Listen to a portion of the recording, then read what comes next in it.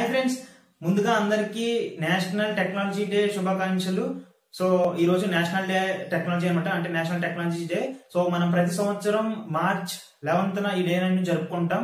So టెక్నాలజీలో ఒక ముందడుగు వేసిన సందర్భంగా ఒక న్యూక్లియర్ టెస్టింగ్ అయితే మనం సక్సెస్ అయ్యాం.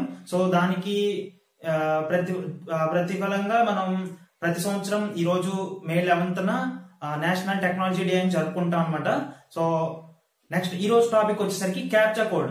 సో క్యాప్చా కోడ్ అనేది మీరు డైలీ చూస్తూ ఉంటారు కదా. సో క్యాప్చా కోడ్ అనేది మనం వెబ్సైట్స్ లో సైన్ అప్ అవడానికి, so some times sign in అవడానికి కూడా అడుగుతారు. సో ఇంకా ఐఆర్టీసీ అకౌంట్స్ ఉంటాయి కదా. సో ఐఆర్టీసీలో రైల్వే టికెట్స్ బుక్ చేసేటప్పుడు ఇంకా రకరకాల క్యాప్చర్స్ అయితే చూస్తూ ఉంటాం. సో ఈ రోజు ఫస్ట్ క్యాప్చా అంటే ఏంటో చూద్దాం. సో దేనికి యూజ్ చేస్తారు, సో దానివల్ల ఏదైనా యూజ్ ఉందా. సో నెక్స్ట్ దాంట్లో టైప్స్. సో టోటల్ 4 పార్ట్స్ కింద డివైడ్ చేసి క్లియర్గా ఎక్స్ప్లెయిన్ చేస్తాను మీకు. సో ఫస్ట్ క్యాప్చా అంటే ఏంటో చెప్తాను.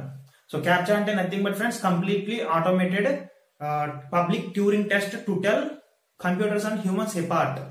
సో ఇక్కడ నేమ్ లోనే చూడొచ్చు మీరు, కంప్లీట్లీ ఆటోమేటెడ్ అంటే ఈ క్యాప్చా అనేది కంప్లీట్లీ ఆటోమేటిక్ గా జనరేట్ అవుతుంది అనమాట.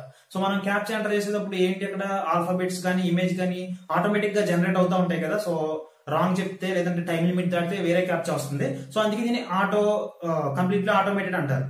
సో పబ్లిక్ ట్యూరింగ్ టెస్ట్ అంటే సో పబ్లిక్ ని టెస్ట్ చేయడం కోసం అనమాట. అంటే ఎవరైతే యూజర్స్ వెబ్సైట్స్ లాగిన్ అవుతారో సో వాళ్ళకి పబ్లిక్ కి టెస్ట్ చేస్తారనమాట. ఇది అంటే వాళ్ళు హ్యూమన్సా లేదా అని చెప్పేసి, కంప్యూటర్సా లేకపోతే రోబోట్సా అని పార్ట్ చేయడానికి. ఏ పార్ట్ అంటే దాంట్లో ఉంది కదా. సో ఇది వచ్చేసరికి దాని డెఫినేషన్. సో దానికి దేనికి యూజ్ చేస్తారు అంటే మన వెబ్సైట్స్ లో లాగిన్ అవుతాం కదా. సో బ్యాంక్ సర్వర్స్ ఉంటాయి, బ్యాంక్ వెబ్సైట్స్ ఉంటాయి. ఇప్పుడు రీసెంట్ గా హ్యాకర్స్ ఏం చేస్తారు, ఆ వెబ్సైట్ లో ట్రై చేయడానికి ఎవరిదన్నా అకౌంట్ హ్యాక్ చేయడానికి చూస్తారు. సో దానికోసం వాళ్ళు డైరెక్ట్ గా చేయలేరు కదా. కొన్ని రకాల కీ సాఫ్ట్వేర్స్ అయితే యూజ్ చేస్తారు. ఆ సాఫ్ట్వేర్స్ ఏం చేస్తాయి అంటే keys, thousands of keys, lakhs of keys algorithm use చేసి చేంజెస్ చేసి లాగిన్ అవడానికి చూస్తాయి అనమాట. ఒక హ్యూమన్ అయితే ఒక సెకండ్ కి ఒక పాస్వర్డ్ ఎంటర్ చేయడమే కష్టం. అలాంటిది అన్ని lakhs crores of passwords set చేసి అంటే ఇన్పుట్ ఇచ్చి లాగిన్ అవుతుందా లేదా అని చెప్పి చూడడం కష్టం కదా. అందుకే రోబోట్స్ కి లేదా కంప్యూటర్ కి అప్ చెప్తారనమాట ఆ పని.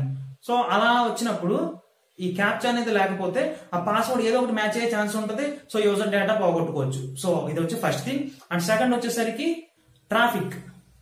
వెబ్సైట్స్ లో ట్రాఫిక్ ఉంటుంది కదా.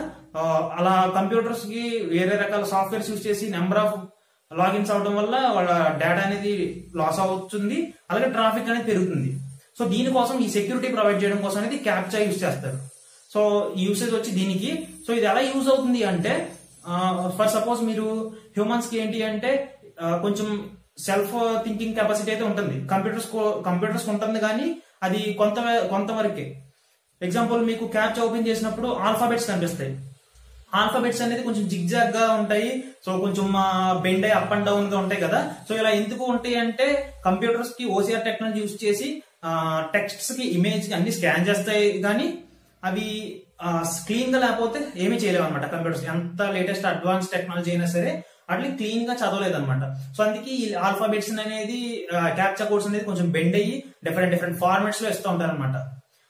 ఇక దీంట్లో వచ్చేసరికి ఈ క్యాప్చా ఎలా ఇవ్వడం ద్వారా కంప్యూటర్స్ ఏంటంటే ఎంత టెక్నాలజీ యూజ్ చేసినా, ఏ హ్యాకర్ ఏ టూల్ యూజ్ చేసినా సరే ఆ క్యాప్చా కోడ్ రీచ్ చేయరు.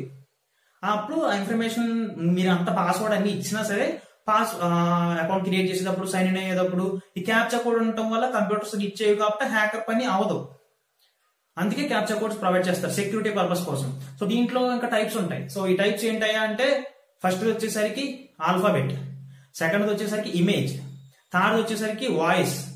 ఇంకా చెప్పాలి అంటే అర్థమెటిక్, లాజికల్ ఇంకా చాలా ఉంటాయి. అర్థమెటిక్ ఏంటి అంటే ఒక 2 నెంబర్స్ ఎడిషన్ చేస్తే అవుట్పుట్ ఎంత వస్తుందని క్యాప్చా అడుగుతుంది. ఇలాంటి టైప్స్ ఆఫ్ క్యాప్చర్స్ ఎక్కడ చూస్తామంటే ఐఆర్టీసీలో టికెట్స్ బుక్ చేసేటప్పుడు చూస్తాం.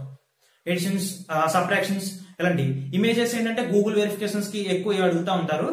కొన్ని వెబ్సైట్స్ అంటే image plus audio 2 అడుగుతాయి more security కోసం అనమాట. సో ఇలా క్యాప్చర్స్ అనేవి రకరకాలుగా ఉంటాయి. లాజికల్ అంటే మన హ్యూమన్ సొంతంగా డెసిషన్ తీసుకుని లాజికల్ గా చేస్తాడు, కానీ అవి కంప్యూటర్స్ ఏంటంటే రీడ్ అండ్ రైట్ ప్రాసెస్ అనమాట. మనం ఇచ్చిన కమాండ్స్ బట్టి, మనం ఇచ్చిన ఆల్గరిథం బట్టి వర్క్ చేస్తాయి. క్యాప్చర్స్ అలా కాదు కదా. సో అలాగనమాట. దీనికోసం సెక్యూరిటీ మోర్ గా ఉండటం కోసం క్యాప్చా అనేది యూజ్ చేస్తూ ఉంటారు. కంప్యూటర్స్ మామూలుగా ఉంటేనే కొంచెం అడ్వాన్స్డ్ కంప్యూటర్స్ అయితే తప్ప చదవలేవు. అలాంటిది ఆల్ఫాబెట్స్, ఈ ఇమేజెస్ కొంచెం బ్లర్ గా ఉండి బెండ్ గా ఉండటం వల్ల హ్యూమన్స్ తప్ప వేరే ఏ కంప్యూటర్ టెక్నాలజీ చదవలేదు. సో ఇది వచ్చేసరికి క్యాప్చా యూజెస్, అలాగే టైప్స్ వచ్చేసరికి ఇవి.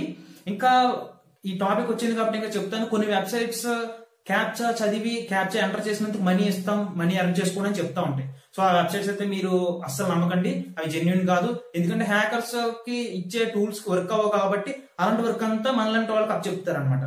సో ఏంటి అంటే 99% చేస్తామో లేకపోతే 90% చేసిన తర్వాత మీరు తప్పు క్యాప్చా ఎంటర్ చేశారని చెప్పేసి మిమ్మల్ని వెబ్సైట్ నుంచి టెర్మినేట్ చేస్తారు, మీకు మనీ రావు. సో ఇది ఫ్రెండ్స్ క్యాప్చా వచ్చేసరికి యూజెస్. మీకు వీడియో నచ్చింది అనుకుంటున్నాను. ఈ వీడియో నచ్చితే లైక్ చేయండి, నచ్చకపోతే డిస్లైక్ చేయండి, నేను ఇంప్రూవ్మెంట్స్ చేసుకుంటాను. అలాగే మీకు కామెంట్లు ఈ క్యాప్చా సంబంధించి మీరు ఇంకా ఇన్ఫర్మేషన్, మీకు తెలిసిన ఇన్ఫర్మేషన్ ఏదైనా ఉంటే నాకు షేర్ చేయండి.